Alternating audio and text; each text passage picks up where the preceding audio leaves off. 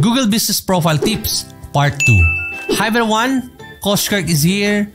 Tips to strengthen your Google Business Profile.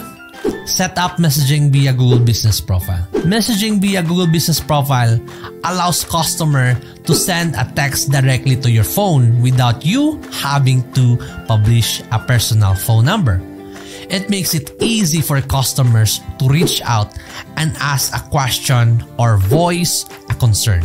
Next, always answer questions from potential customers. Answering customer questions transparently gets them to your business in the first place. Take time to help customers by regularly answering questions, not directly focus on your business. This will show Google that you are active online. Write compelling business description. Google gives you 750 characters to describe your business, so you need to make them count. A persuasive business description offers readers a single place to learn the details about the company. It can intrigue readers and encourage them to read the rest of the business plan.